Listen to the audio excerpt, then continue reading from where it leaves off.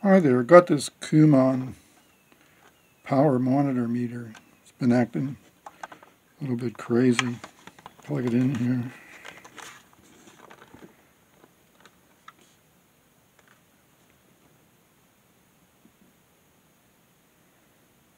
Voltage is unstable. Seems to keep cycling through. Sometimes it goes up to 152 volts. Sometimes it stays on 0. Let's plug something in here. It's actually an oscilloscope. It's drawing power. It's on. This isn't registering anything.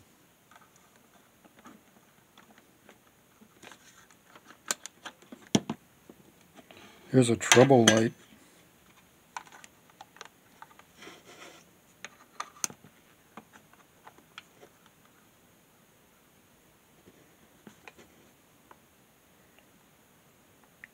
So it's registering 0 watts. Now it's turned off by itself.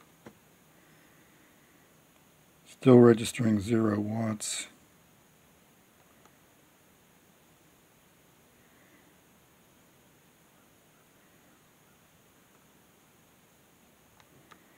Registering 0 volts too. Okay, so definitely something wrong with this thing.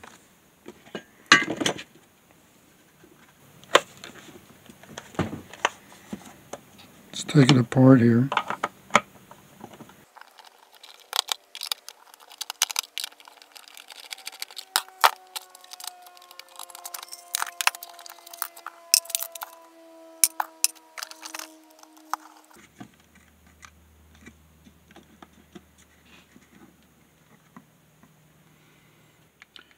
Not really too much that could go wrong. Maybe these capacitors. And there is a battery here. So let's check that. Okay, so it's supposed to be 20 milliamp hours, 3.6 volts.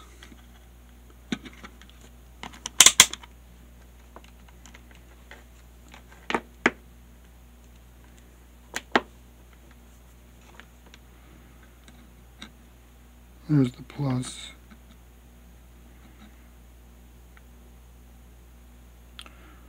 Well, 2.5 volts.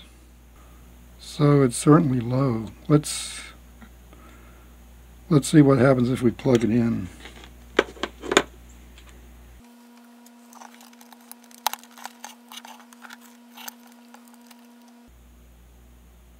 Oh, no change.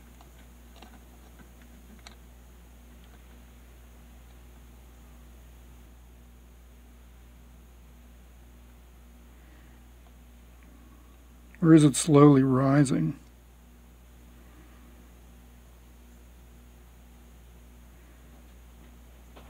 Let me unplug it.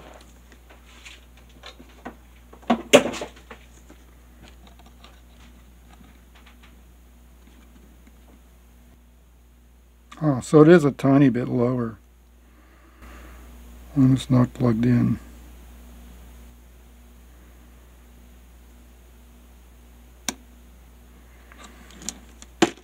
Well, I don't know what else to do, so I think I'll just try replacing this. See if that makes any difference. Huh.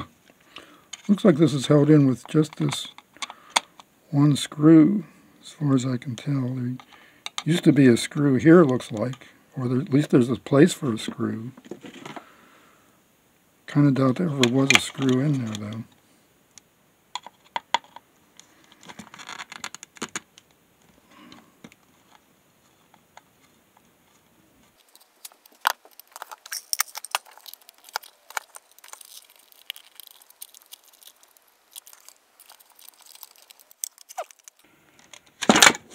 Just don't see what's holding this in. Just the wires? Oh, there's a screw. Okay.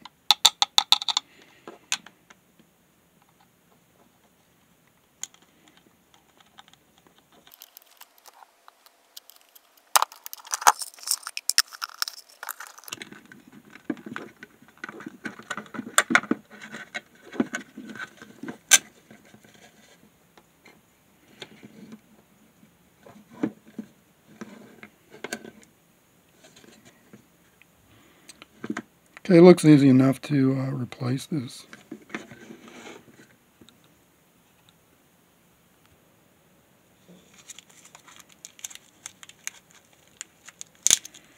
Okay, I got some batteries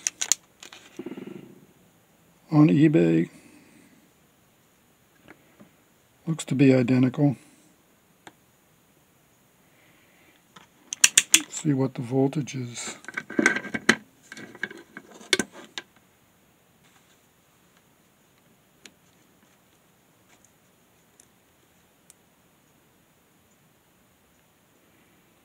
.8, so that's better. And I'm just gonna swap this in.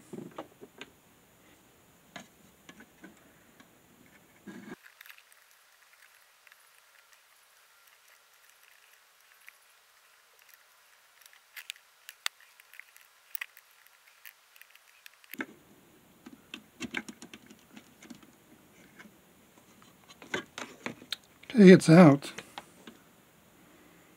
So it's nickel metal hydride, and the plus is toward the center of the unit.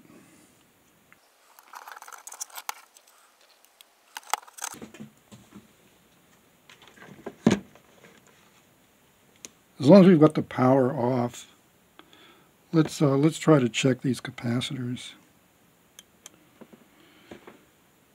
Doing it in circuit here, so it might not be that accurate, but still worth a try, I think. So this is supposed to be 20 microfarads.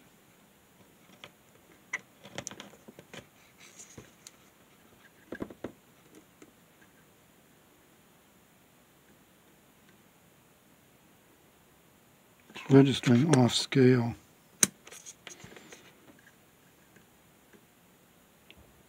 .200 microfarads.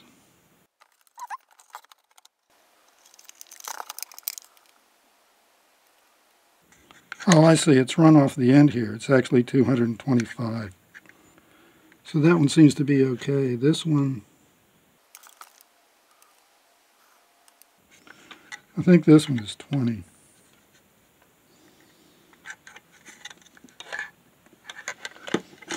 And this is minus.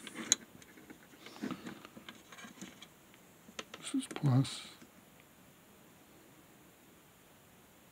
Huh. That's registering 200 too. Well, maybe it is 200. I can't really read it very well. It's got the same thing where the number is run off the end here. So I'm going to assume those two are okay, and I'll just put this new battery in and see what that does.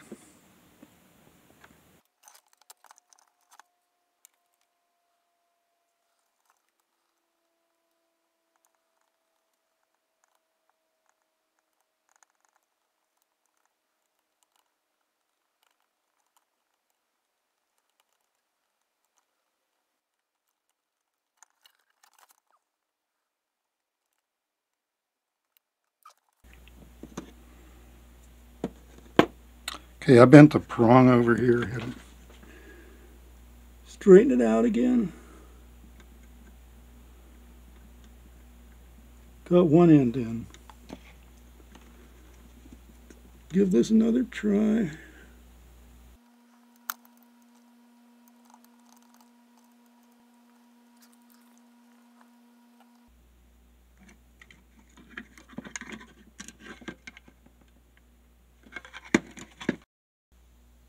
Okay, that end's in, but it's not soldered. Okay, let's get a little solder.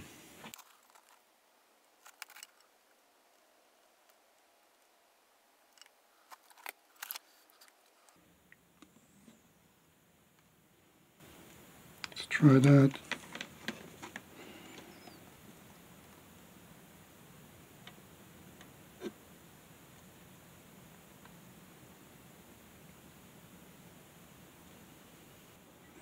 Okay, I think we're in. Now just clean off the flux with some alcohol here.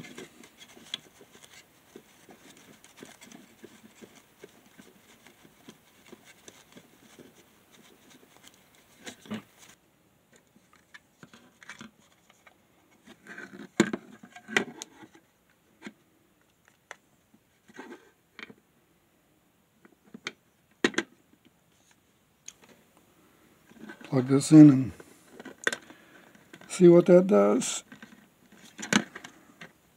I think we're okay here.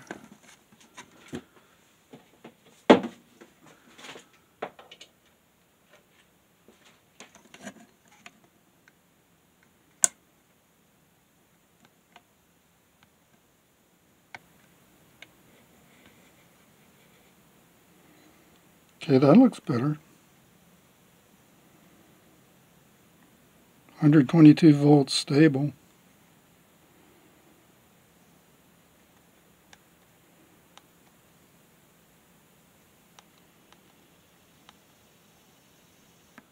Let's plug in the soldering iron.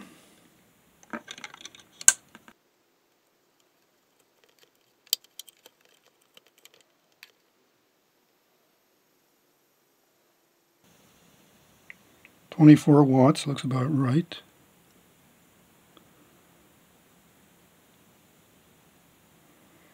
Okay, let's put this back together. It's going to be a trick because these wires are pretty thick.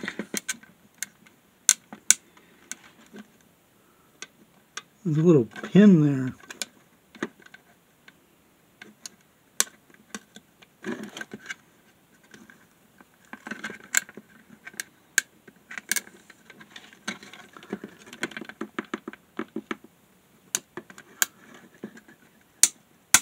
There we go.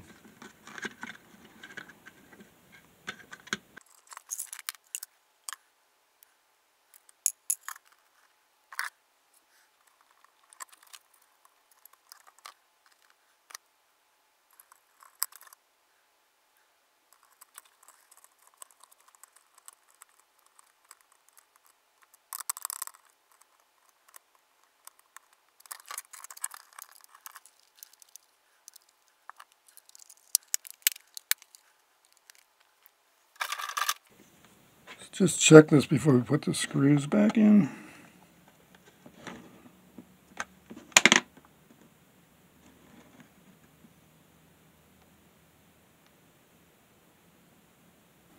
Looks good.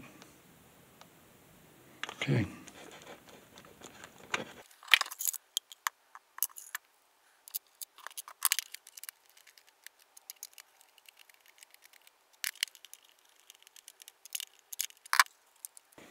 Okay, we're back together. Let's try it.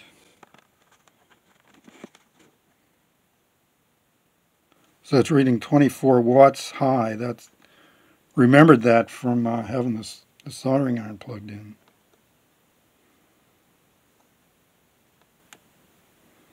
No watts. 122 volts. No amps.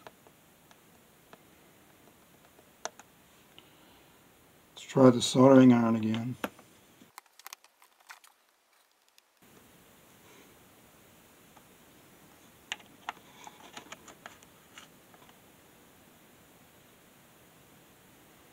.24 watts. No kilowatt hours yet.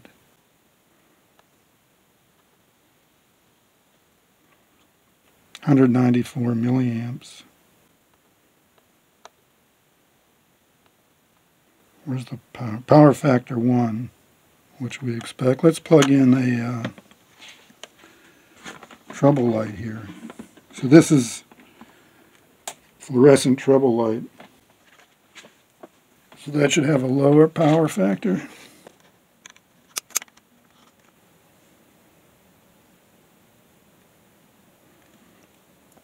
.57, that's about right.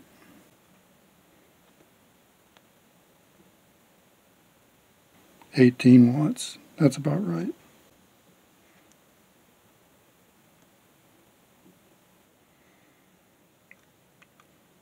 Okay, so I'm just going to leave this on for a while, make sure it's stable.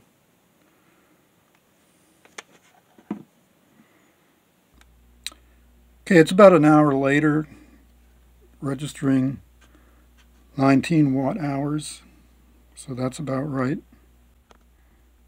There's the voltage,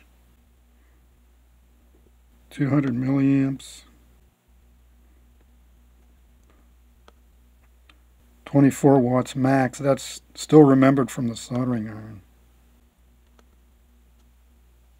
17 watts. Okay, so it seems to still be working properly.